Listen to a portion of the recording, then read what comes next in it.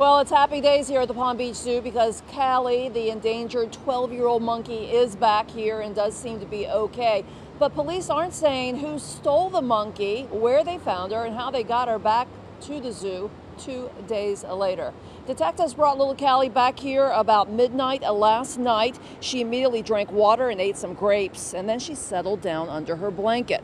It was a big relief for zoo vets who were worried that without her medication and the right care, Callie might die. We did have concern when we got her back that she probably didn't have the right food or liquids while she was gone. So when she went and drank all that water and grapes, that was encouraging to know that she was trying to rehydrate herself.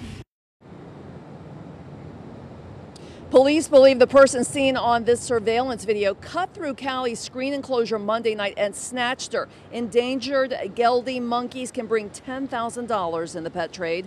The police and the zoo offered a $6,000 reward, but they're not saying if someone tipped them off to the thief or not. Last night we were there when detectives searched this house in suburban West Palm Beach, but didn't come out with Callie. But fewer than 6 hours later, they did have her safely back at the zoo.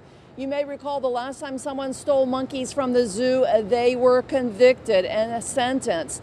And now we don't know if someone else might be getting a similar sentence for taking Callie. We'll keep you updated as soon as police release that information.